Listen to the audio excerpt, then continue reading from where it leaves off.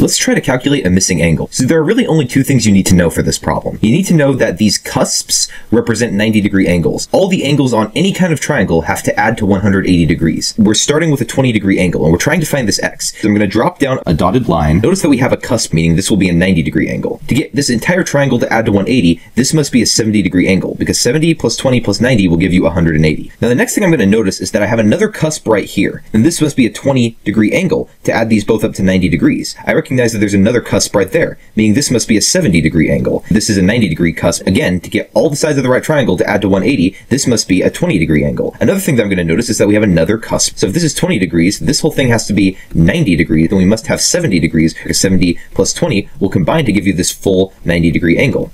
Whenever you have two parallel lines and you have two angles here and here, the two angles are going to be equivalent. So our unknown angle x is 70 degrees since these two angles have to match. And that is the unknown angle.